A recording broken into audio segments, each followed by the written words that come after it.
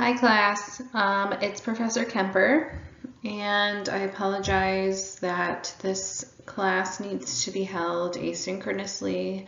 I've just been battling this GI thing all weekend, and I don't think I'm going to make it tomorrow. So I'm going to just quickly record this lecture. I have a couple of activities that I want you all to complete and then hand in to me via email. So I will go through those and yeah, so let's get into explaining the cardiac concepts and ECG activities that we're going to do in class, but we will just do it asynchronously.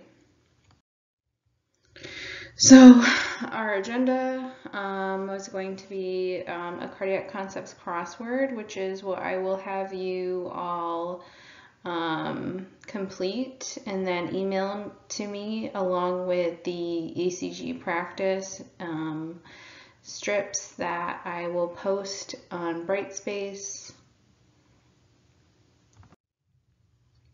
So this is the slide that we would just do the crossword puzzle as team. And so here we go with the ECG part. So normal conduction of normal electrical conduction of our heart starts in the SA node, also known as the sinus node. So this is located near the superior vena cava in the right atrium. And normally in adults, the electrical impulse from the SA node occurs at a rate of about 60 to 100 times a minute. And then this pulse quickly travels down to the AV node, atrioventricular node. And that kind of electrical stimulation causes the atria to then contract. And then that stimulation or electrical impulse travels to the bundle of His and to the right and left bundle branches, and finally to the Purkinje fibers, which are located in the ventricular muscle.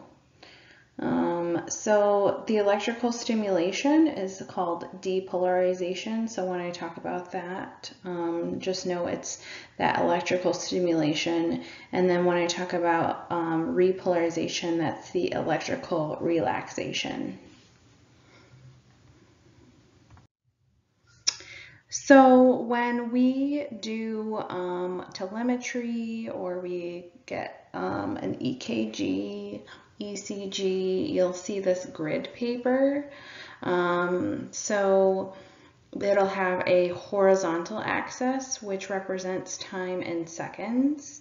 One small box is equal to 0.04 seconds. And as you can see, there are one small box is in the lighter colored lines, and then the bigger, darker lines on the grid paper are 5 small boxes, or equal to 0.20 seconds. And then 1 second will equal 5 of those large boxes. Also on the grid paper, the vertical axis represents electrical amplitude in millivolts. So 1 small box is equal to 0.1 millivolts, and then 2 large boxes equals 1 millivolt.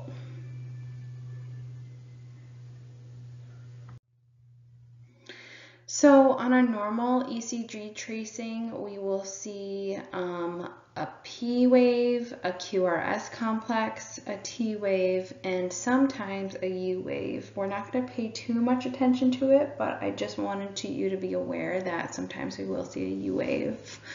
So the P wave represents atrial depolarization. So that electrical stimulation in our atria. The QRS complex represents ventricular depolarization and then contraction. T wave is equal to ventricular repolarization. And then, like I said, the U wave, which we don't pay too much attention to, is the recovery of the Purkinje conduction fibers. But again, it might not even be visible. So let's go through them one by one.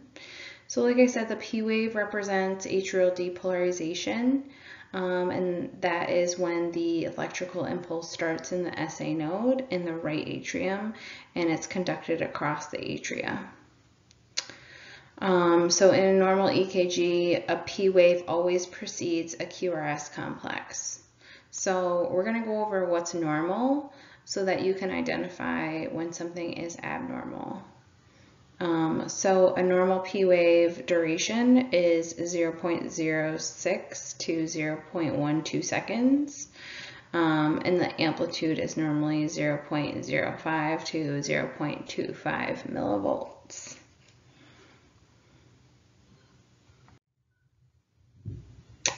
And then let's go over the PR interval. So the P wave starts until the PR interval is when the P wave starts and then at the beginning of the QRS complex, as you can see in the picture.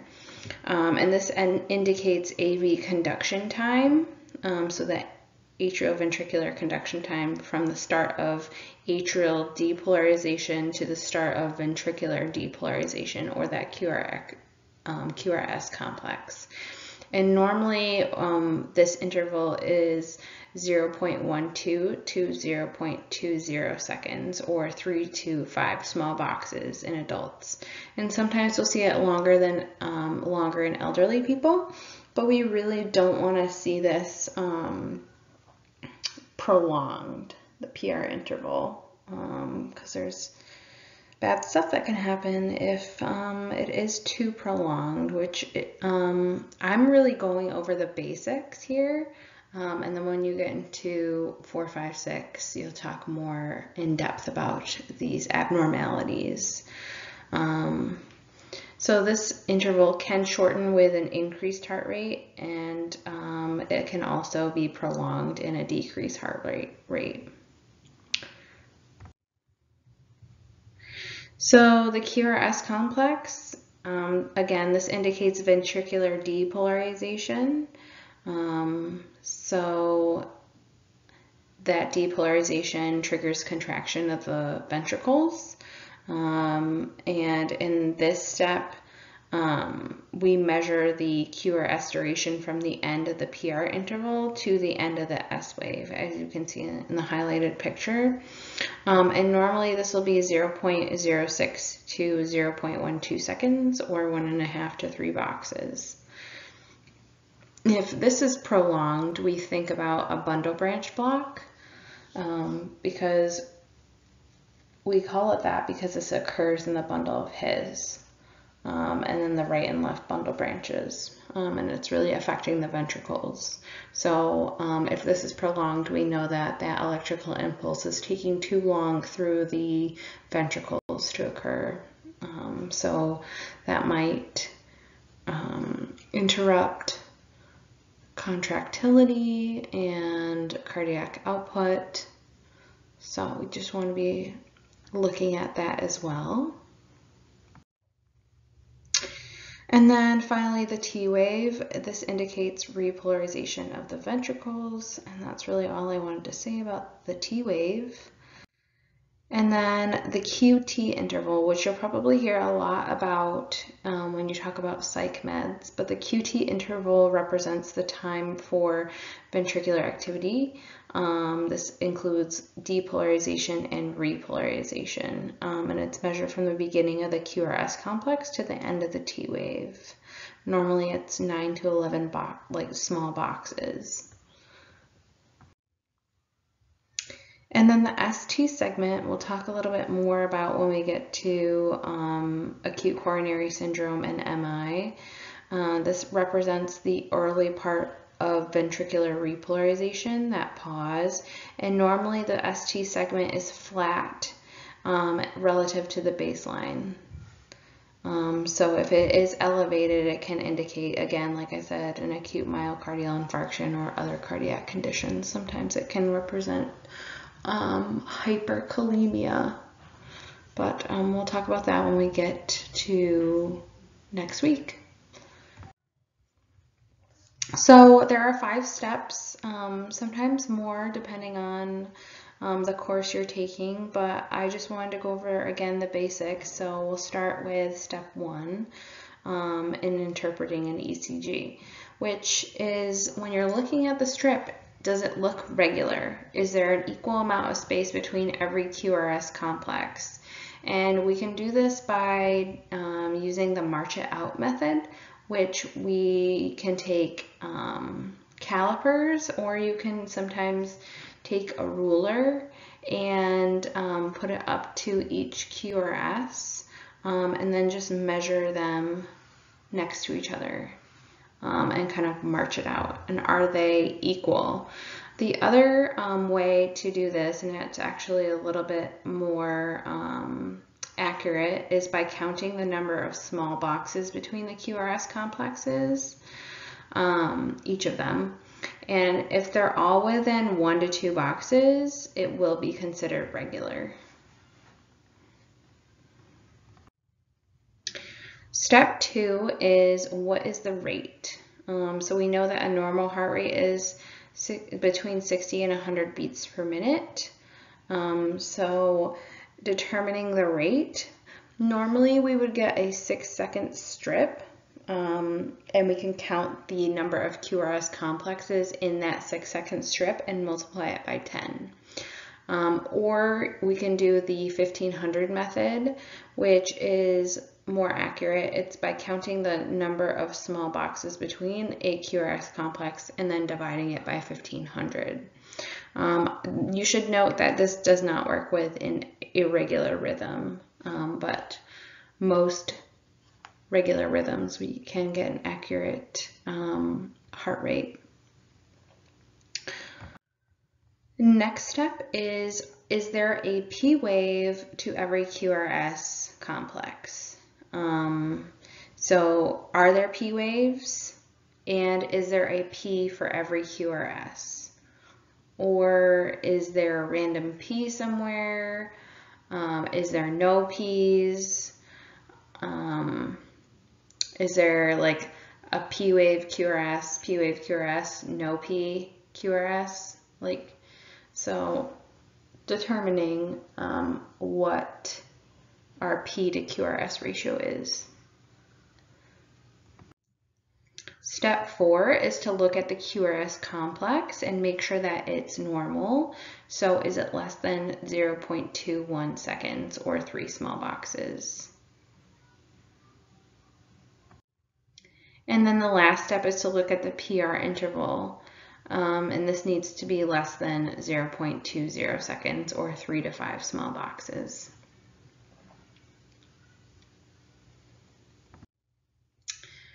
So I'm going to let you all go ahead and practice the interpretations.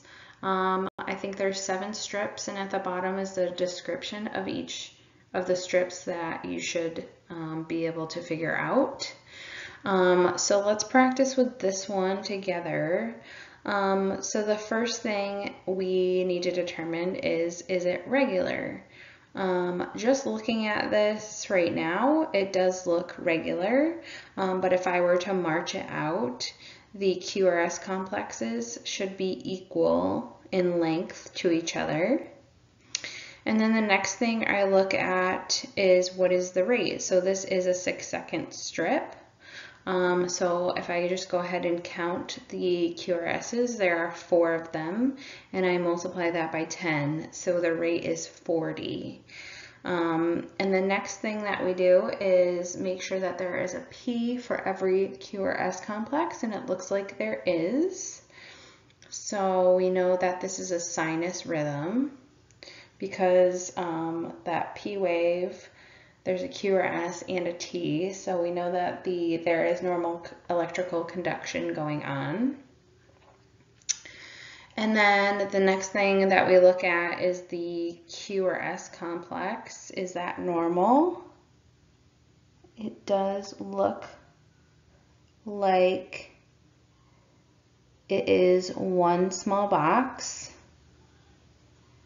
and that is, I mean, there's like 1.5 boxes maybe, QRS. Yeah, so that's normal. But looking at this strip right here, it looks like it's sinus bradycardia.